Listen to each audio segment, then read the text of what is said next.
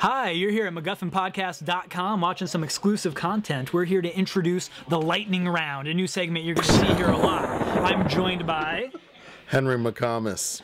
And you all know me, John Portnova. Famous from the MacGuffin Podcast. And the way we do the Lightning Round is off camera. Other MacGuffineers are going to be throwing out topics, and we have 1 minute to discuss. And if we hear the buzzer, it's over. New topic. I have one quick question. Yeah.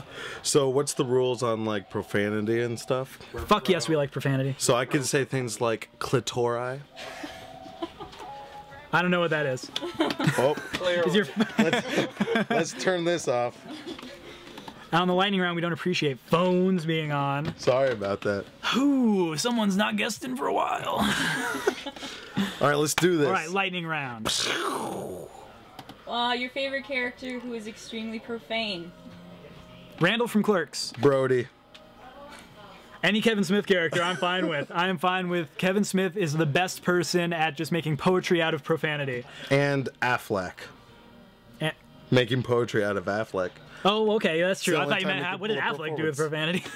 Well, I mean, he swears, yeah. In the back of a Volkswagen. That's true, but he didn't really swear. He sort of, yeah, he went off on he implied things. Mr. Lee. But, no, I just think Randall's great because he'll just speak his mind, rip into anybody about anything. There's that famous scene where he's listing off the porno titles. Like, come on, that's profanity used very well. I in front of a little kid, no less. Randall is great because whenever he talks, Dante is not talking. And you don't like Dante? Not at all. I love Dante. I'm like the biggest Kevin Smith fanboy in the world, but Dante should not talk. Really? He whines all the time. I think Dante represents humanity. Dante represents me, and you're hating on me. Dante is to me as Pinocchio is to Brandy. Like, he just whining all the time. That is harsh. He wants to be a real boy. Most interesting film for the rest of 2010. From this point on in 2010, what's coming up? The Town, directed by Ben Affleck. That's the most interesting movie coming out. I love Gone Baby Gone, and I think the trailer for The Town looks awesome. Vampires suck. What? You're a big Friedberg Seltzer fan, are you? No. You know how we feel about them in these parts. Yeah, I'm not serious at all. I'd have to say the movie that threw me for a loop was Inception. No, the rest of the year. Inception's been released. Oh, for the rest of the year? Yeah. Totally Tron Legacy, like hands down. Okay, it looks very good as well. I'm kind of nervous about this whole, it's been 30 years since the original thing. Yeah, but light bikes, it's like the coolest version of Snake ever. You're right. Okay, so wait. If you're in a fight with somebody, who would win? Someone on a hoverboard or the person on the light bike? The hoverboard. Okay. Because Michael J. Fox is really cool. Awesome. I agree with that. Back to the Future Part 2, most underrated sequel of all time. Maybe we'll get that as a topic, and we already answered it. There you go. Lightning Round. The shark still looks fake. Yep. How about most overrated sequel of all time? The most overrated sequel of all time? Shit. I'm thinking of good ones. I don't know. What's a bad sequel that people really liked? The Second Coming of Christ? Like, I think that was kind of overrated. Oh. John's not going to have any part of that. Most overrated sequel? Shit. I don't know. Do people like Jaws 3? Is that a sequel, though? Really? Because, like, no, yeah, that gets into series. It's in the series. No. A sequel is any part of a series. Overrated sequel. Shit. So then you consider the second installment of a trilogy a sequel? Of course. All right, then The Lord of the Rings 2, whatever that was called. Oh, but that's Fellowship a great movie. Of the Ring. No, Two Towers is the second one. It was all It's a great boring. movie. That's why I'm stoked for Hobbit. It takes everything in the Lord of the Rings trilogy and condenses it into one story. But it's still two movies. So it's not They're 3 hours long. It's not boring. 2 3-hour-long movies. Right now it's no movies because there's no bank. Man, that was a good one. We didn't know anything. Lightning round stumper. Lightning round. Where are you? Year so far. Worst movie of the year so far is Cabin Fever 2 Spring Fever. So bad it went straight to DVD and didn't make any money. So we're doing straight to DVD picks. Any movie. Just any movie this year. What's the worst of the year? I just happen to have watched that movie because I liked the first Cabin Fever. You know, Spencer would say this is really hard for me because I kind of like every movie ever made, so I'm trying to... Definitely. Was that this year? Yeah. See, I have no... If you asked me, like, worst movie of the year, I'd say The Pest. That came out in, like, 96, so... Theatrically, I would say it might be a cop out for me. I don't know.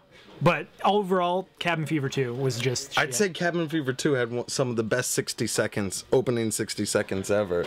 Okay, the opening scene is really good, and all the scenes with Giuseppe Andrews as Deputy Winston are good. Unfortunately, it's 10 minutes in an hour-and-a-half movie. Yeah. That's an awful hour-and-a-half. I cannot answer this question because I can't think of anything bad. Clash of the Titans came out this year. Oh, Clash of the Titans. Best HBO TV series. Wait, can we go back? Nope. Alice in Wonderland. Horrible. Best HBO TV series. 6 Feet Under. Next. Oh, I haven't watched a lot of them. 6 Feet Under. Next. I've never seen The Wire. I've never seen all of The Sopranos. 6 Feet Under. I've never seen Next. 6 Feet Under. I've never seen True Blood. That was the worst movie. Oh, the of best year. HBO TV show, Tales from the Crypt. 6 Feet Under. Next. Tales from the Crypt is the best of all those anthology shows. Like, I like The Outer Limits. I like, Totally. Tales from the Dark Side. But Tales from the Crypt Totally. was so good. The twist endings. I think Twilight Zone has to take the best, but Modern, maybe. yeah, Tales from the Crypt definitely changed storytelling, I'd say. Yeah, you always got some boobs and some gore. I mean, that was the first Totally. TV show that took advantage of HBO. Arnold Schwarzenegger was a director. for Michael one J. of the Fox was a episodes. director. Yeah. I mean, there's all sorts of crazy stuff. Yeah. Crypt all the way. Danny Elfman redoing the Simpson theme for it. If you listen to it, it's the same damn song. Really? Huh. I'll have to rewatch that. I looked at the buzzer too. Worst Michael Bay movie. The worst Michael Bay movie I haven't even seen, but it's Transformers 2. Oh, I haven't seen it, but I can definitely agree. Can we do best Michael Bay movie? Because Bad Boys 2 was amazing. Oh my god, okay, Bad Boys 2 would be above Transformers 2 for me as Are far you as the serious? worst. Bad Boys 2 was awful. There was an SUV driving through like Colombia, Puerto Rico, some Spanish-speaking place. It was awful. same thing. It was so bad. Oh my god. When he's like threatening the kid with the gun, like, what are you gonna do to my daughter? Like that. When they had the Rastafarians and the cameras going through the bullet holes and whatnot. So stupid. You ain't seen Bad Boys 2. It cuts. Martin Lawrence is like, oh, look at that, and then it's some rats fucking. That's Bad Boys 2. When they're in the middle of the KKK and the bullet and that was awesome. Michael Bay is the only director who would let his directing credit be over top of a flaming cross. Well, I think we're going too far by calling Michael Bay a director. You're sitting here defending Bad Boys 2. Awesome, but not because of. Okay. God damn it. Aliens land on Earth and they've never heard of movies. What's the first one you show them? Taboo 1. Ooh. They've never heard of movies and they need to know what a movie is? Back to the Future. Really? I don't know. That's a perfect encapsulation of a movie. Great script, great direction.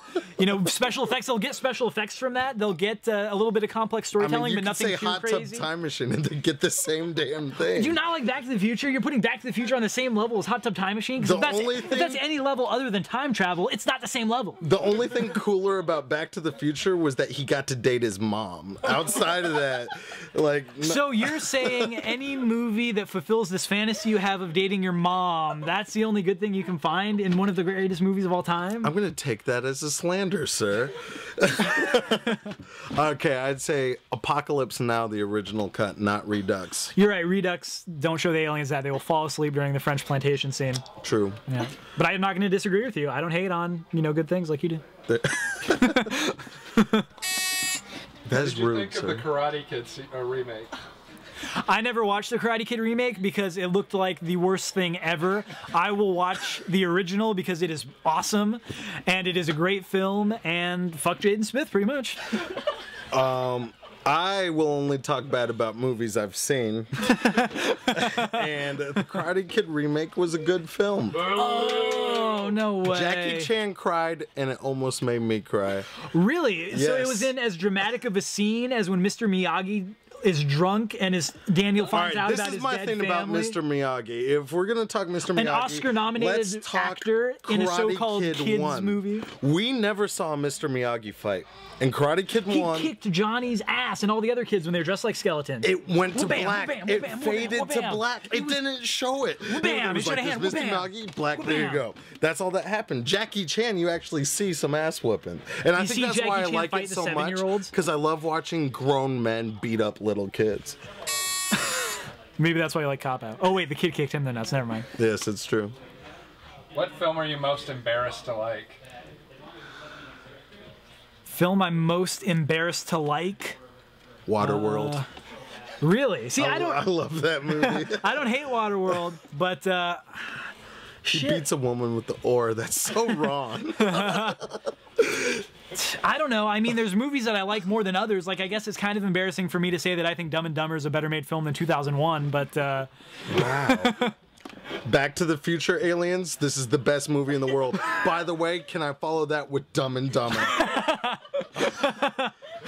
I would not show the aliens. I think it's a great film. It's one of the only movies that I have watched back to back to back. It's genius because they would be too afraid to attack us because you keep on recommending movies to them. They just hop up in their ship and turn right back around.